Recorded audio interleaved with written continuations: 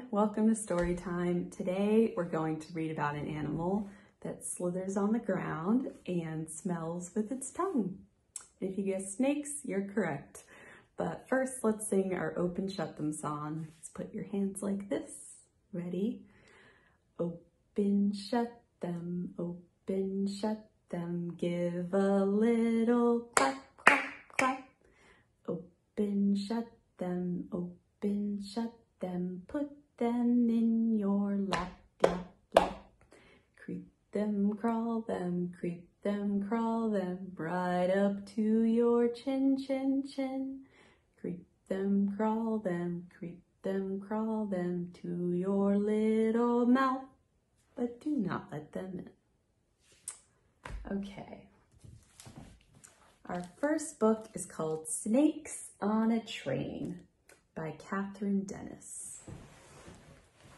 Look at these silly snakes. These two look like they're sharing an ice cream cone. This one's reading a book. These two are just looking at each other. And there's the train engineer or the driver.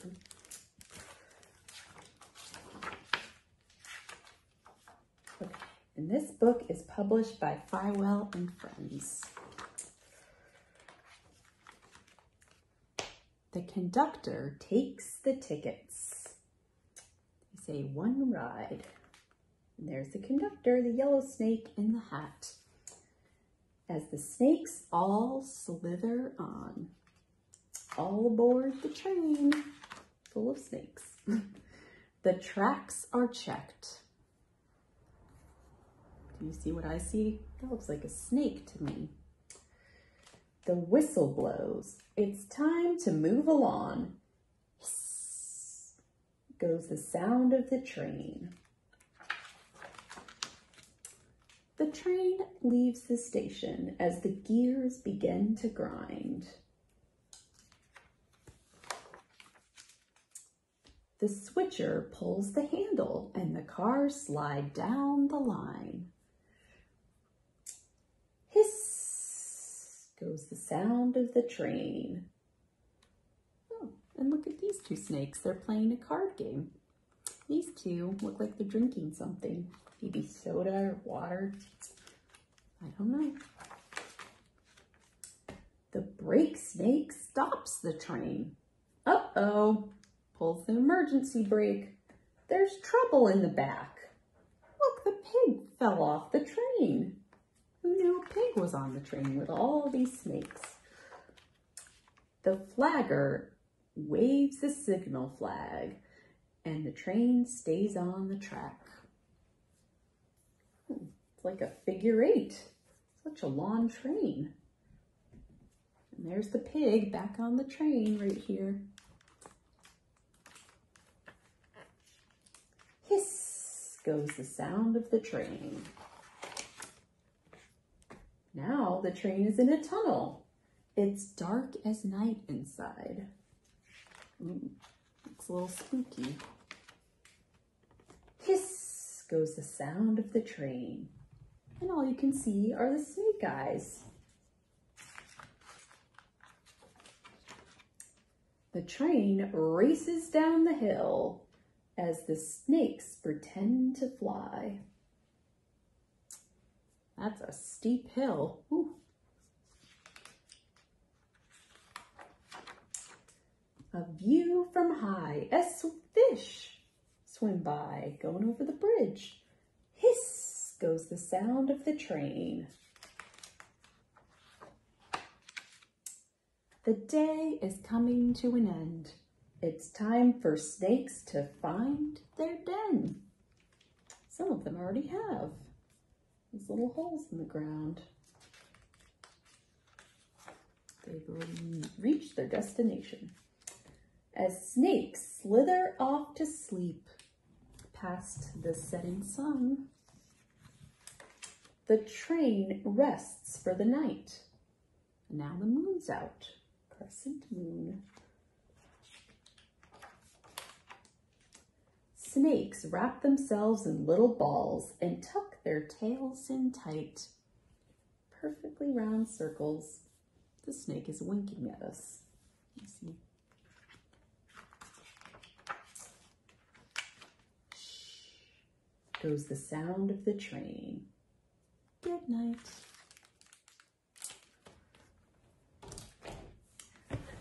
Okay, next we're gonna do a song called S-N-A-K-E, and it's to the sound, to the tune of B-I-N-G-O. Bingo was his name.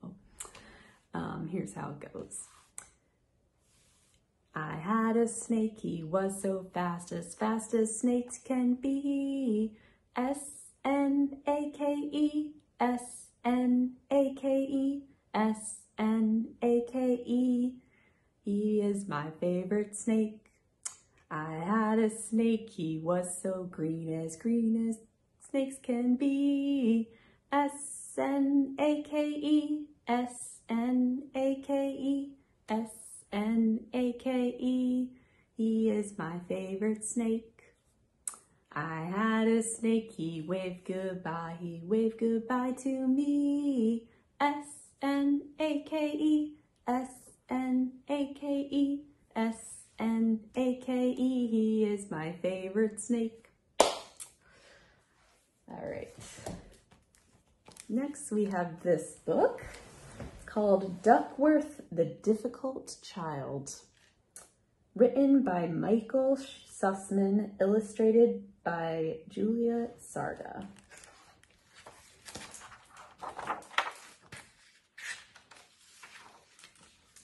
And it's published by Athenaeum Books for Young Readers. Duckworth was building a castle out of toothpicks. Wow, that's impressive. When he heard a hissing sound coming from the closet, he looked up and saw a gigantic snake slithering out of his closet. Uh-oh. Duckworth dashed downstairs where he found his parents sitting together on the sofa. They were reading a book called Dealing with Your Difficult Child. A huge snake came out of my closet, said Duckworth. I think it's a cobra. According to this book, said Mother, you are too old to be imagining monsters under the bed, Duckworth, or snakes hiding in your closet for that matter. Parents don't believe him. But it's a real snake, Duckworth insisted. It hissed at me. It's all in your head, said Father. It says here you will forget such nonsense if we give you chores to do. Please wash the dishes, Duckworth, and when you're done with that, take out the garbage and mow the lawn. Poor Duckworth. By the time Duckworth finished his chores, he was so tired that he had, in fact, forgotten all about the snake. But it's still there. But after taking a nap, Duckworth was practicing his recorder when the cobra slithered right up and opened its huge mouth, swallowed him whole. That is an enormous snake. The snake slid downstairs and into the game room where Duckworth's parents were playing checkers. Where did you find that snake costume? Asked Father. It's not a costume, said Duckworth from inside the cobra. The snake from my closet swallowed me. It's crazy ideas like these that make you such a difficult child, said Mother. The book says your fantasies will go away if we ignore them. Poor Duckworth. There he is, stuck in the snake. So, while Father prepared dinner, Mother continued playing checkers. Somehow, the snake managed to win. What a smart snake. Father called everyone to the table. The snake slithered up onto Duckworth's chair. The book says we're supposed to include Duckworth in mealtime conversations, said Mother. Excellent, said Father. How was your day, Duckworth? Terrible, said Duckworth. I'm stuck inside a snake.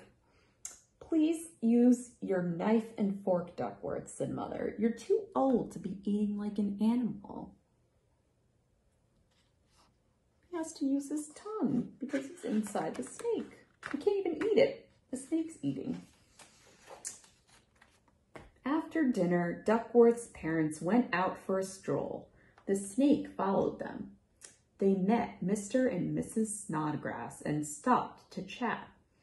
I see Duckworth's wearing a snake costume, said Mrs. Snodgrass. Mr. Snodgrass. It's not a costume, cried Duckworth. A snake swallowed me.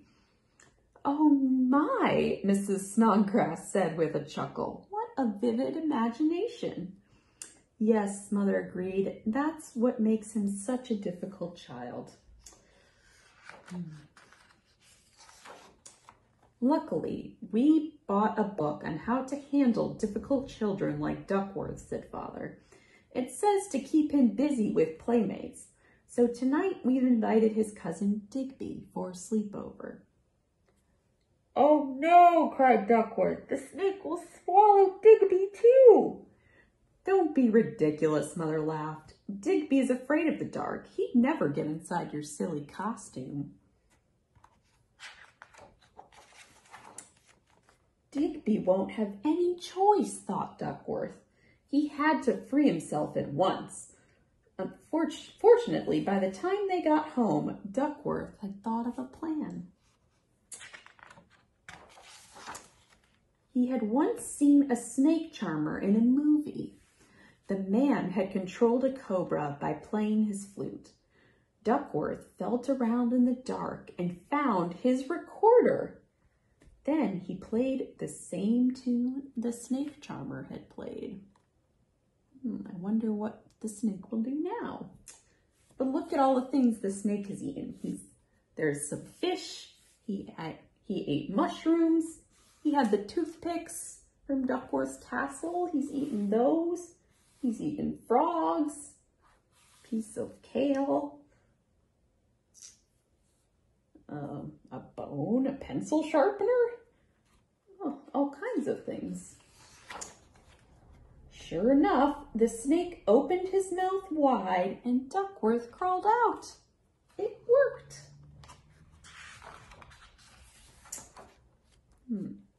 It's about time you took off that silly costume, said Father. Now please put it back in your closet until Halloween, said Mother.